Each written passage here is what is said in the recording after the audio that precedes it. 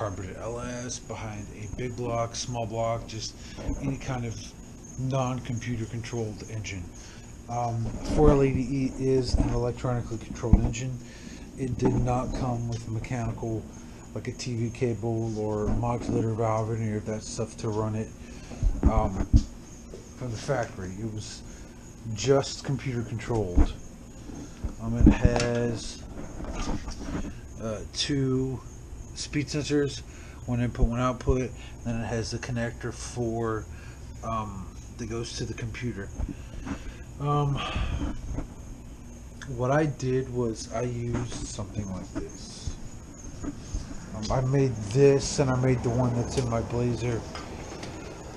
I found some.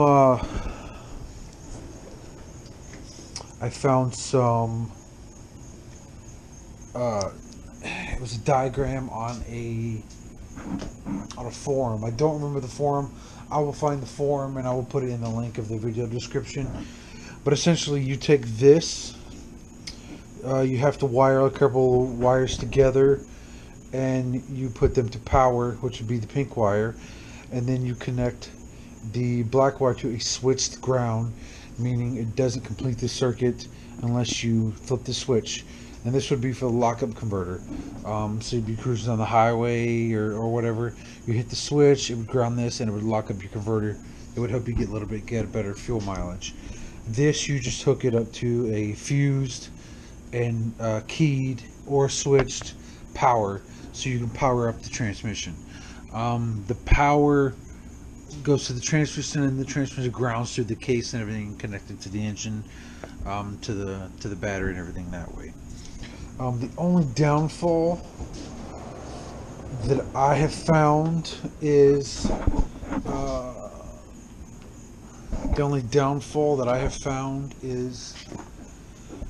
it does have full line pressure, because the line pressure is controlled from a solenoid. Transgo does make a kit that you can install in there that makes it like vacuum modulated, so you don't have full line pressure. Because essentially what happens is you have full line pressure to the transmission, meaning the highest pressure that pump can put out, it puts out, and it puts it to everything. So your shifts are super hard. They're in this transmission right here that was in my Blazer. The shifts were violent. First to second was a violent shift. And then I've heard it can burn up the pump doing that. I've also heard it can like push fluid out of seals and all that stuff. I haven't really seen that yet. I've been running the transmission that's in the Blazer on the street. I've had thousands of miles.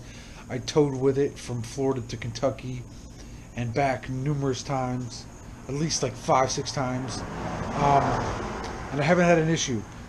Transmission still works great. It still shifts good. I don't have any leaks out of anything. The pump is still working. It still shifts just as hard as it did when I first put it in there with this controller. Not controller, wired up. You can buy this for like $20 off of Amazon, and then you can wire it up yourself. Then you hook it up, and then you have you essentially have full manual control of a 4L80E. You do have to shift it manually. When you put it in drive, it'll be in 4th gear, and then 3rd, 2nd, 1st. So you shift it to 1st, you drive, and then you shift it to 3rd or 4th, and then when you stop, you have to shift it back down to 1st. But it works pretty good. I've had no issues out of it. This one just shifted so hard. I swapped it out for the one that's in there.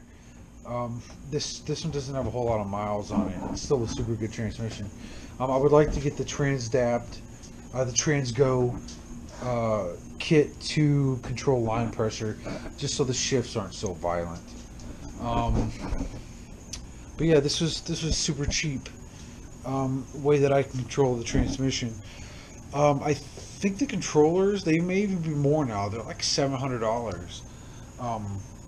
So for like $30 and a little bit of work, you can do this yourself, and then you can put that pretty much behind anything without having to have it electronically controlled.